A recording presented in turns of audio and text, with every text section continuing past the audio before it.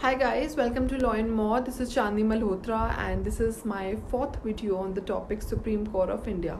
So in part 1, 2 and 3 we've talked about Supreme Court's establishment, appointment of judges, then different variety categories of judges and the removal as well and the procedure.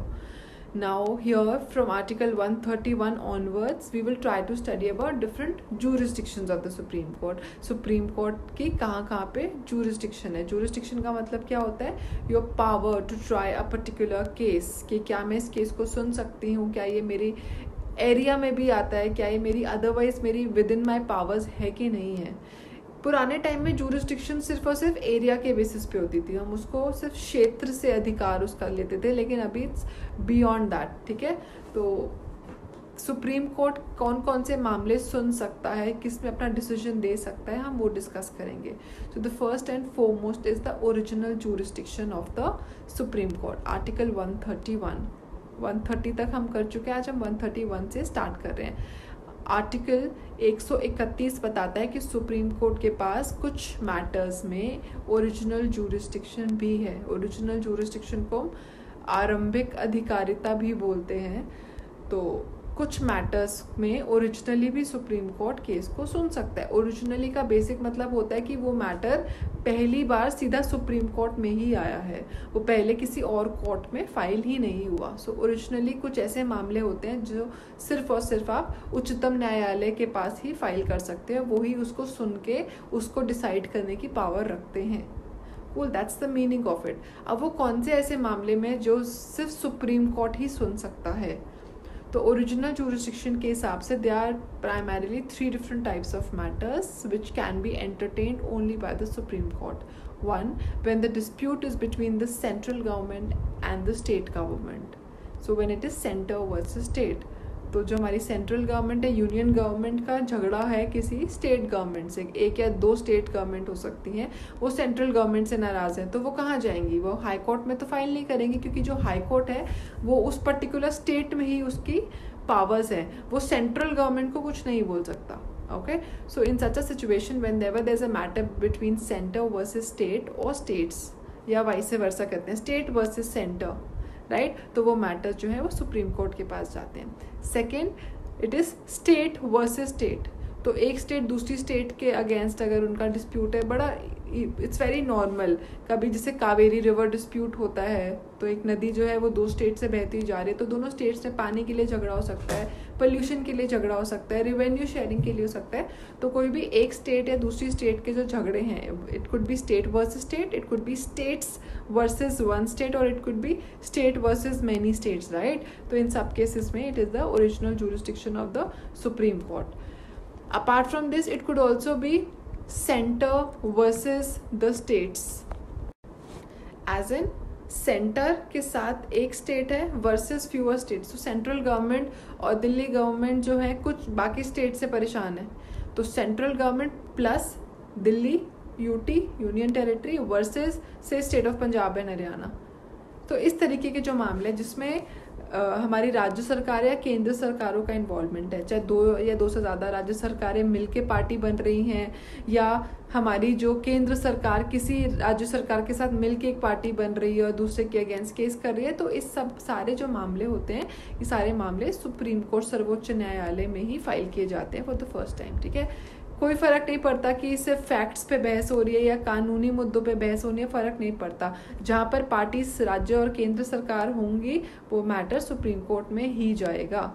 ठीक है, ये हो गया हमारा article 131. अब हम आते हैं आर्टिकल 132 पे, which talks about the appellate jurisdiction of the supreme court.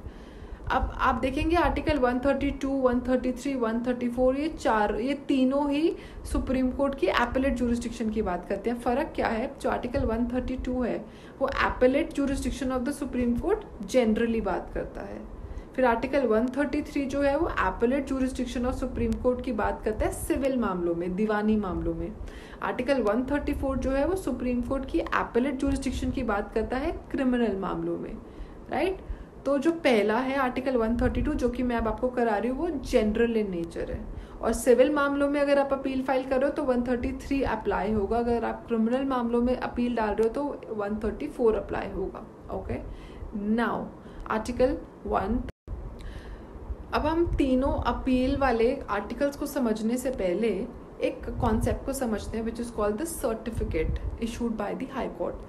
तो एक हायरार्की क्या होती है नॉर्मल कोर्ट सिस्टम में? सबसे पहले आ गए आपके लोअर कोर्ट्स, इसमें डिस्ट्रिक्ट कोर्ट हो गया, डिस्ट्रिक्ट कोर्ट के बाद आता है हाई कोर्ट के बाद आता है सुप्रीम कोर्ट। तो अपील कैसे फाइल होगी?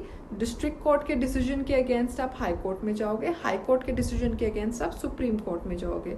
तो जैसे हम अब अपील की बात कर रहे हैं, सुप्रीम कोर्ट की एपेलेट जुरिस्डिक्शन, तो सुप्रीम कोर्ट में जो भी अपील जाएगी वो डिस्ट्रिक्ट कोर्ट की अपील तो जाएगी नहीं। हायरार्की कहते हैं कि डिस्ट्रिक्ट कोर्ट की अपील हाई कोर्ट में जाएगी, हाई कोर्ट की सुप्रीम कोर्ट में जाएगी। तो जो हम सुप्रीम कोर्ट में हम अपील पढ़ने वाले हैं, जनरल अपील आर्टिकल 132 में, सिविल मैटर्स की अपील आर्टिकल 133 में एंड क्रिमिनल मैटर्स की अपील आर्टिकल 134 में, वो कौन से कोर्ट के डिसीजन के अगेंस्ट है? वो हाई कोर्ट के डिसीजन के अगेंस्ट है। It has to be very clear, ठीक है। दूसरी चीज़, जब भी हाई कोर्ट से सुप्रीम कोर्ट में अपील जा रही है, चाहे वो कोई भी मामला हो, दीवानी मामला हो या क्रिमिनल मामला हो, डजेंट मैटर, उस सिचुएशन में हाई कोर्ट जो है एक सर्टिफिकेट इशू करता है कि भैया ये जो मामला हमने डिसाइड किया है वो हमारी तरफ से फाइनल है, लेकिन अगर आपको लगता है कि सुप्रीम कोर्ट में इसकी अपील होनी चाहिए, then okay. So it's like a certificate of fitness कि ये मामला सुप्रीम कोर्ट में सुनने के लिए फिट है, ठीक है। ये जो सर्टिफिकेट है वो हाई कोर्ट इशू करता है article 134A, A as in the caps ए, उसमें हाई कोर्ट जो है सर्टिफिकेट इशू करता है। और यूजुअली उस सर्टिफिकेट में जो है एक वो क्वेश्चन को भी फॉर्मुलेट कर लेता है कि भैया अगर आपके अपील डालते हो सुप्रीम कोर्ट में तो इस पर्टिकुलर मुद्दे पे बहस होनी चाहिए, ठीक है।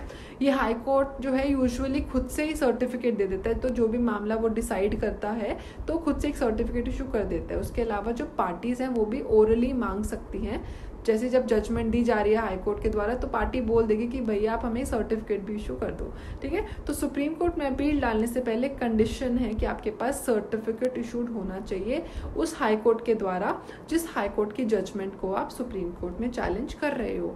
वो जो सर्टिफिकेट है वो high court article 134 clause A में देता है। It's like the capital A, not just the clause, it's 134A itself, okay. अब आपको ये भी समझना पड़ेगा कि ये जो तीन अलग अलग मैं आपको अब अपील के आर्टिकल्स कराने वाली हूँ उसमें तीनों में अलग अलग सर्टिफिकेट इशू होता है, तो तीनों में सर्टिफिकेट की जो लैंग्वेज है वो डिफरेंट होगी, तो आप इस चीज़ का ख्याल रखिएगा। अब हम पढ़ना शुरू करते हैं, ठीक है। तो आर्टिकल 131 हम ओरिजिनल कर चुके हैं जुरिस्डिक्शन। अब article 132 talks about the appellate jurisdiction of the supreme court in general. तो ये बोलता है आप हाई कोर्ट के कोई भी मैटर, चाहे वो सिविल रहा हो, चाहे वो क्रिमिनल रहा हो, चाहे वो कोई और मिसलेनियस मैटर रहा हो, उस डिसीजन के अगेंस्ट आप सुप्रीम कोर्ट में अपील डाल सकते हो अगर हाई कोर्ट आर्टिकल 134A में एक सर्टिफिकेट इशू कर देता है कि उस मामले में एक substantial question of law involve है। क्वेश्चन ऑफ लॉ नहीं, क्वेश्चन ऑफ लॉ मतलब एक किसी कानूनी मुद्दे पे बहस होनी है, वो तो एक जनरल हो गया। Substantial question of law, substantial मतलब वो बहुत ज़्यादा इंपॉर्टेंट, बहुत ज़्यादा मटेरियल होना चाहिए। इसी आर्टिकल में फर्दर ये लिखा है कि वो जो सब्सटैंशियल क्वेश्चन ऑफ लॉ है वो किस चीज़ से रिलेटेड होना चाहिए? As to the interpretation of the constitution, मतलब संविधान में कुछ ऐसे प्रावधान लिखे हुए हैं, कुछ प्रोविजंस ऐसे लिखे गए हैं जिसको इंटरप्रेट करना ज़रूरी है, क्योंकि उसका असली मतलब क्या है वो अभी तक क्लियर नहीं हो पा रहा है, ठीक है। तो हाई कोर्ट कहता है कि आप कृपया उस पर्टिकुलर प्रोविजन को इंटरप्रेट करके उसका सही मतलब आप फिक्स कर दो, ताकि जो हम हाई कोर्ट हमारे पास जो भी ऐसे केसेस आ रहे हैं हम उनको अच्छे से डील कर पाएँ, राइट। तो basically you are asking the supreme court to settle the particular law because it is not clear to different high courts कि भैया इस प्रावधान का असली मतलब क्या है।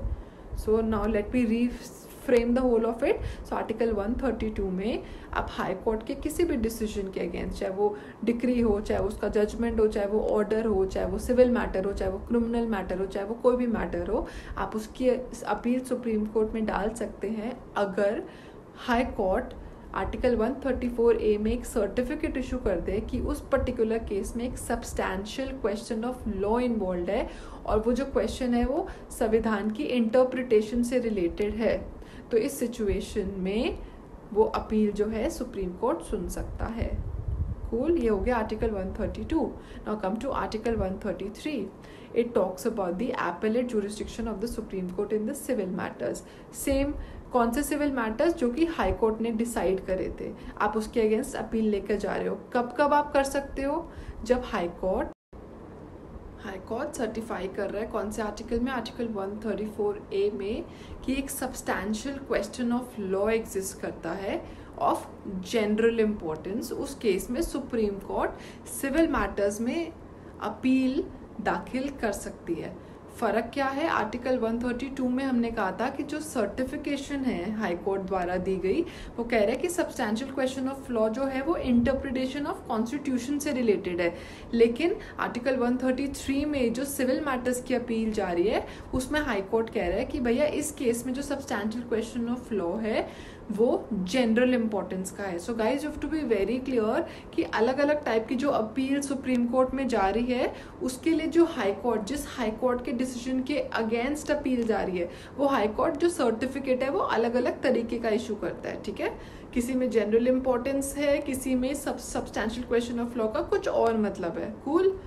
Now let's come to Article 134, which talks about the appellate jurisdiction of the Supreme Court in criminal matters. ठीक है, जो क्रिमिनल मुकदमे होते हैं उसमें किस किस केस में सुप्रीम कोर्ट में अपील लायक करती है। अब इसमें there are 3 different situations जो कि आपको बहुत ही अच्छे से समझनी है। देखो, ये सब कंडीशन इसलिए है, वरना तो हर हाई कोर्ट के मामले के अगेंस्ट सुप्रीम कोर्ट में अपील लग जाएगी। इतने सारे हाई कोर्ट्स हैं, उसमें इतने सब डिसीजंस होते हैं, सुप्रीम कोर्ट में लिमिटेड जजेस हैं।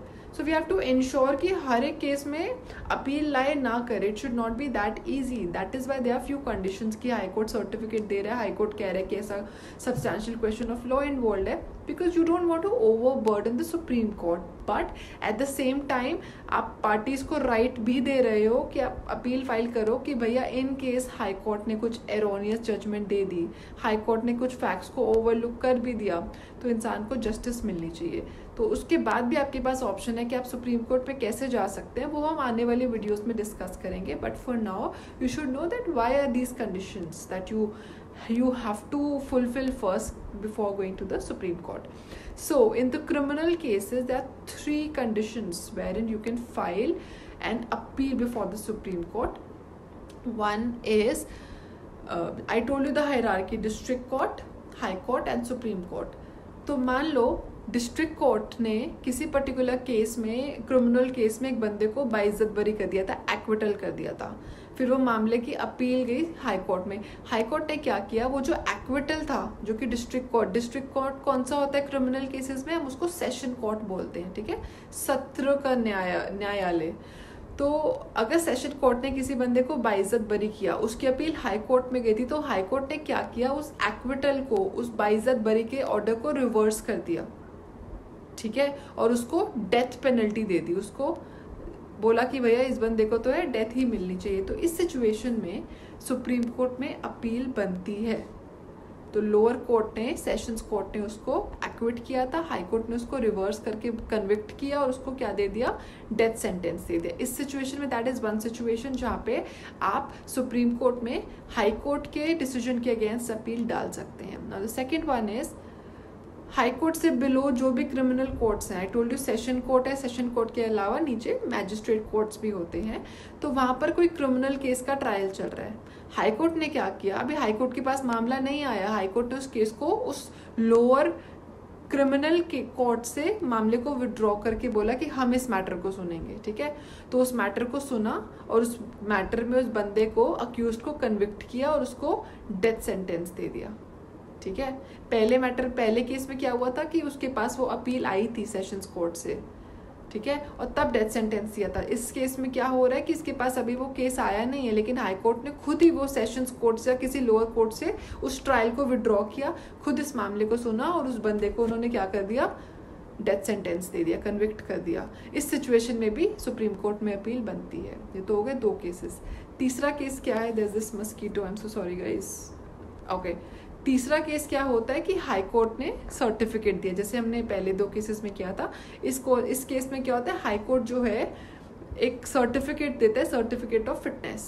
अब यहाँ पे कोई सब्सटैंशियल क्वेश्चन ऑफ लॉ नहीं है, हाई कोर्ट ने आर्टिकल 134A में एक सर्टिफिकेट दिया कि जो मामला है वो फिट है कि सुप्रीम कोर्ट भी इस क्रिमिनल अपील को सुने। तो इन तीनों केस में सुप्रीम कोर्ट के पास क्रिमिनल केसेस में एपेलेट जुरिस्डिक्शन बन जाती है, मतलब सुप्रीम कोर्ट में क्रिमिनल केसेस में भी अपील लायक करती है, प्रोवाइडेड इन तीनों में से कोई भी एक कंडीशन। आर्टिकल 134 फर्दर ये बोलता है कि पार्लियामेंट को अगर लगता है कि किसी और क्रिमिनल मामले में भी अगर सुप्रीम कोर्ट के पास एपेलेट जुरिस्डिक्शन होनी चाहिए तो वो भी parliament by law supreme court को जुरिस्डिक्शन दे सकता है, right? So in today's video what we've discussed is the original jurisdiction of the Supreme Court under Article 131. Then we discussed the general appellate jurisdiction of the Supreme Court under Article 132. उसके बाद हमने किया appellate jurisdiction of the Supreme Court under Article 133 in civil matters, and under Article 134 we did the appellate jurisdiction of the Supreme Court in the criminal matters. I hope I was able to make myself clearer enough. अभी भी supreme court की jurisdiction complete नहीं हुई है, so in the upcoming video I'm going to cover other jurisdictions of the Supreme Court as well. In case you've understood, in case you've liked the video, you can hit on the like button, you can share your views with me in the comment box, you can even share my video to your friends and anybody जो आपको लगता है कि इस video से benefit कर सकता है. And you can also give me suggestions if you think that I should improve, maybe I should switch more on to Hindi language or English language. You can always get back to me. So thank you guys so much for watching my video, and just keep reading, keep learning, keep growing. I think that's the best we can do during the COVID-19 crisis. Otherwise, bye bye, take care.